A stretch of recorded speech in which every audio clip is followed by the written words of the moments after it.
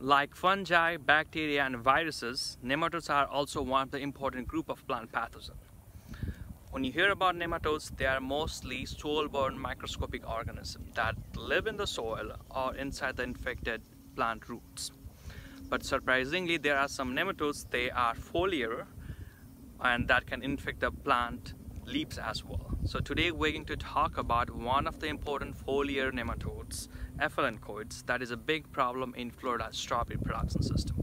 Nematodes are microscopic worms, and then they can infect strawberries. And here we have a strawberry infected by a foliar, and we have those crinkling symptoms, curved leaves. The runners are very damaged by the foliar, and the plants look way stunted compared to the healthy one, which is basically have normal leaves and health. So here we do the extraction method. It's very simple. You can do back home. You just need a microscope. We separate the runners out of the leaves and the stem to see where these foliar nematodes is, if they are where we can find the most of the foliar. So we weight them, and then to see how many nematodes we're gonna find per grams of tissue, and then we put here and we cut in small pieces. This way we give the conditioner for the nematode to release out of the plant tissue when we add water and leave here for 24 hours. So, and then after 24 hours we use a sieve.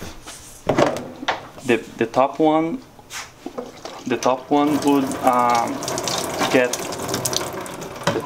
would get the plant tissue, and the nematode with the water suspension would go through it, and the bottom one would collect the nematode.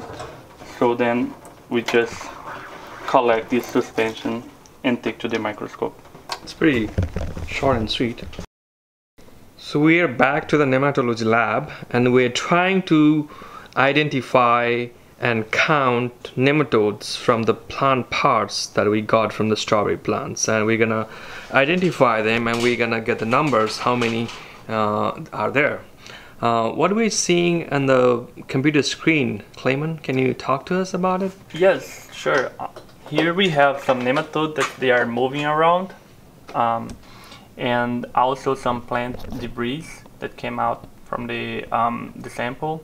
We are mostly looking at some characteristics that belong to the genus Ephelencoides, and this characteristic is the stylet, which is the nematode used for uptake some plant nutrition and fungi nutrition.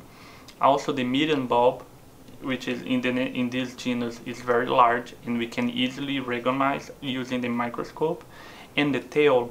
So the tail has two structures we called a spike or a mucker, and we use those characteristics to identify the genus. I see some of the plates, PDA plates next to you. I think you're growing fungus on them, and actually this looks like a monilinear to me, this PDA plates. Why you use them for? Oh, so I'm using them to maintain my culture, and then because this nematode has the ability either to feed on plant or in fungus. Okay, so how you inoculate your foliar nematode on that fungal?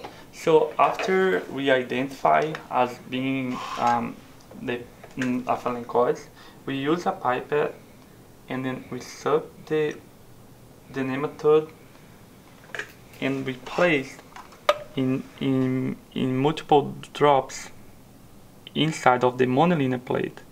So then the nematode will feed on the mycelium. So you already have the plates that's already been inoculated and that's not? Yes, I do have it. So I have here one plate that has been inoculated 30 days ago and one that has not.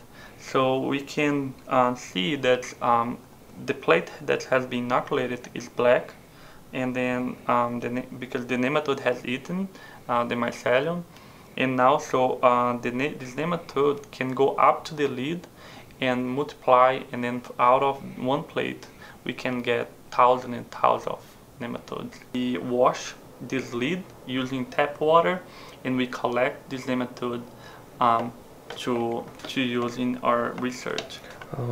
Oh, you can keep your nematodes on that PD media. I don't think you can keep that a lot of ways. It's about 30 days. So every month I would renew them. So I will wash, and then I will identify just to make sure if there is diethylene coils, and I would place again inside of mononina plate. So that keeps your sample fresh and violent. Exactly.